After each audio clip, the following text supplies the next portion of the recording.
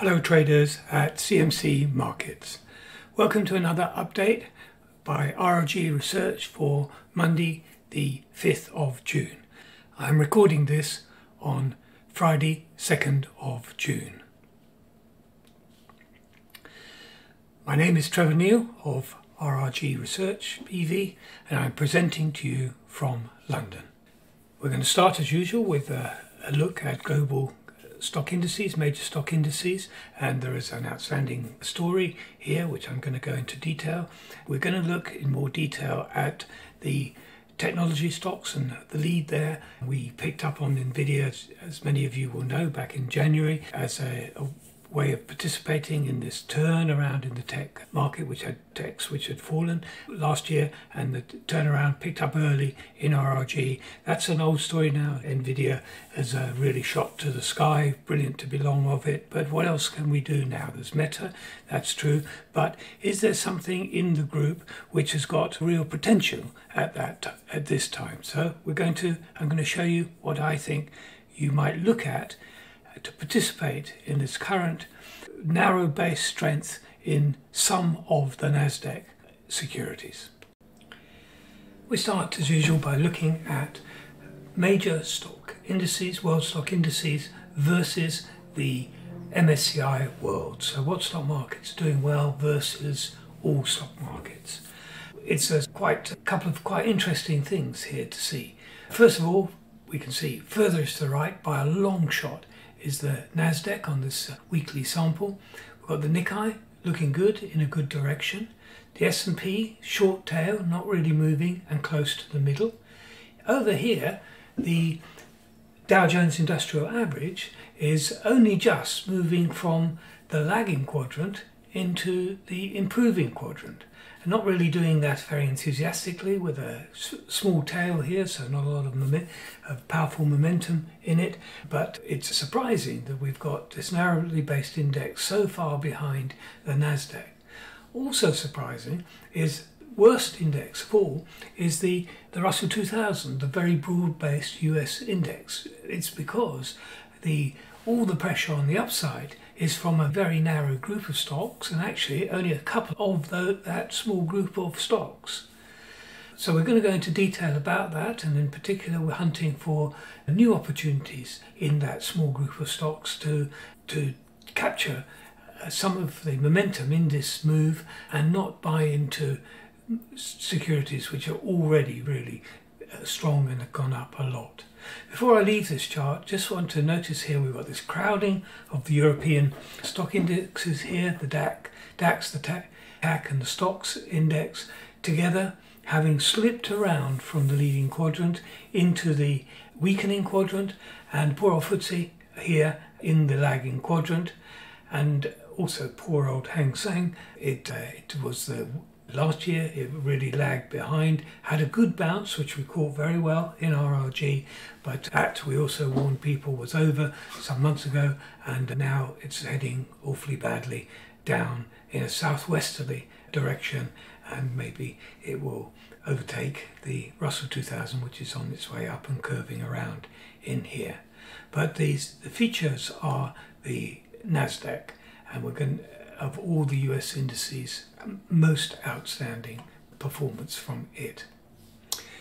Here is the Nasdaq, and this is a daily chart of the Nasdaq, and we of course know how strong this is and how strong it has been since January, when it broke the February, when it broke the downtrend line and really triggered the big reversal of this really more or less a double or triple bottom here. The breakout of the 12,800 was a trigger break, pullback, and then we broke the next milestone was the break of 13,600. Now the next significant resistance is 15,200. We've soared in recent days and weeks, and it's gone rather parabolic, and it's having a little bit of a pullback at the moment. The RRG ratio and momentum lines are both above 100 and both pointing upwards. That's a good sign. The MACD is pointing upwards and the gap is widening, and the RSI is holding up strong. A couple of tops in there warning us that this little pullback might extend a little bit further, but so far it's extended very little indeed. The pullback, if you count it from here to here, is not even 38.2% yet. So it's very mild. The mildness of the pullback indicates the market itself has strength. When the bears have control, they're not achieving very much. So the outlook remains good for this market, although it's rather parabolic in shape. We know that the Nasdaq strength is dominated by the sectors of communications and also technology. But we can break this down even further into the FANG stocks. Now there is an index in the States, symbol is NY FANG. It's the FANG Plus, if you like, index. It's got 10 stocks in it. It's equally weighted, so they've each got 10% each of the weight of the index. So it's not cap weighted. And this is here charted on a weekly RRG with the S&P as the cross here. So not surprisingly, everything is to the right of it. Most to the right is Meta and Nvidia, the ones we picked up in January, but they're pointing downwards here and moving from the leading quadrant into the weakening quadrant. We just saw that in the Nasdaq, a little bit of a pullback. The ones that have been leading the run up are having a little bit of a slowing up. It needn't be a fall, but a slowing up. But we've got some other markets which are maybe showing some promise, securities which are showing some promise, which I want to investigate a little more deeply. Briefly looking at Nvidia, I don't know if you did follow us in January when it broke the downtrend line and it rotated around, and at the time the technology stocks were dogs. We picked this one up, that and Meta, as two good ways to participate in a bounce. We saw, I think we called it at the time, but then the bounce has gained considerable momentum and has really become the leader and the powerhouse of the move. The next significant level was the break of 290. Then we were approaching the high end of December 2021. Then we got those phenomenal results. We have the massive gap as we break to a new high, and then it's gone up to 420, and now it's come back about 10% from there. The momentum and ratio and the RRG are both extremely good. The MACD, the weekly MACD the daily MACD is absolutely stellar here, despite the pullback, and the RSI, bit of an easing back here from a higher high, but still very strong overall, and looking good. Now this is a hard one to buy at this stage. It's great if you did buy it in January or any of the times in between, but we've got this gap to contend with. It might want to fill the gap. We may one day see 350 again, and really to correct the excess of the market. But for the moment, if you got it, that's fantastic, and if you haven't got it, I would look elsewhere. So let's look elsewhere. Now one of the charts that looked promising on the RRG was Google, Alphabet. But the absolute chart of it doesn't look quite so good. Now the RRG, we've got both the ratio and the momentum above the 100, but they have just turned down. The MACD is positive, but it's just turning, potentially crossing down, close to crossing down. It's a daily chart, incidentally. And the RSI, it's on its way down through 65 from above, which is, if you like, is a sort of signal that a correction is underway. We can see that it is supported around current level, but it has been rebuffed by resistance at 126 here. This doesn't look so good. I would rather wait and see what happens if this does pull back into this area in here, whether it picks up support again, but it has been rebuffed by this resistance level from these lows in here. So that's not the one for us. Another one which began to look good was Snowflake.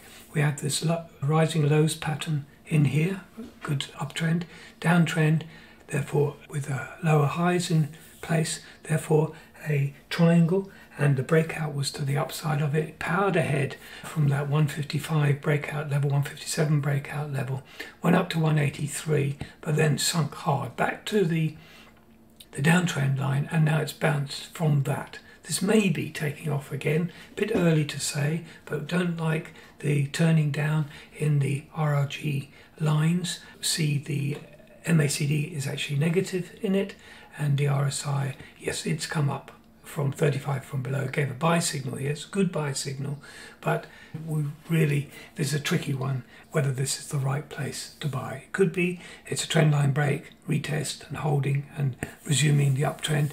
183 would confirm that, obviously, but it's got a bit of a way to go. We could probably find something better. Now, the one that I like the most, looks most promising to me, is Amazon. We've got rising lows in here, steepening line in here. We've just broken resistance. This is a daily chart at around 114. Modest break, retest exactly to the break point, and bouncing up and now breaking the high. Looking like it's on its way and continuing its move up. The RRG lines, both of them above 100, which we like. The MACD is also positive, and the RSI is looking fairly good. There is a small bearish divergence in here, which may be causing this effect now. Maybe we'll come back to 118.40 or so here and pick up demand again, but with this strong upward pattern, this looks pretty good.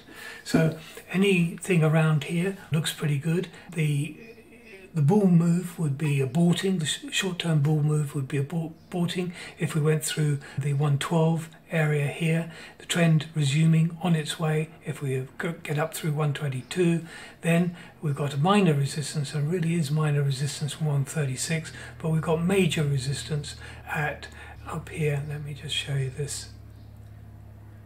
So this series of lows in here, it's above the low, but it matches that high there. That, I think, that area of about 145 area band, thick band really, is where the major resistance comes in. But it looks to me, this one has the best looking chart currently that isn't suffering from the burden of resistance. It is got a fairly free shot at going up, hasn't yet gone parabolic or excessive, has corrected itself well on the way up, and this means that the protective area is relatively close and the potential for this is high. So of the other FANG Plus stocks, if you're not in this or want to add more, then Nvidia, yes, famously it is leading the pack. Meta also leading the pack, but I think of the other ones, the best looking on the RRG and on the individual stock chart is Amazon. Watch for Tesla. It's been performing poorly, but it may be turning around. We'll talk about that in the future, I am sure. I will leave it there for this week, and thank you very much for watching. We always appreciate it when you give your time to us. We will be back again with you next week. It may be me or it may be Julius next week at the same time and the same place. So goodbye from Julius de Campenar and myself, Trevor Neil of RRG Research BV, and may the trend be with you. Goodbye.